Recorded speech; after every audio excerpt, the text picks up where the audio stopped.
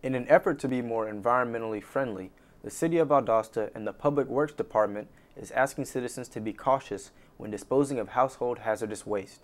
Improper hazardous waste disposal can harm the health of people, animals, and plant life. It can also contaminate soil, local water supply, and pollutes the air.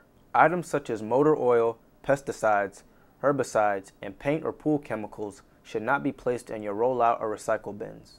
Make sure that you do not put anything in it, any construction items for car parts, bricks, blocks, hazardous materials. Don't place hazardous waste, paint, motor oil, gasoline, pesticides, and rollout for pickup. These items are accepted at the Care Environmental. Citizens of the City of Valdosta can drop off household hazardous waste with no charge at Care Environmental at 714 Gil Harbin Industrial Boulevard between 10 a.m. and 2 p.m. on Fridays only.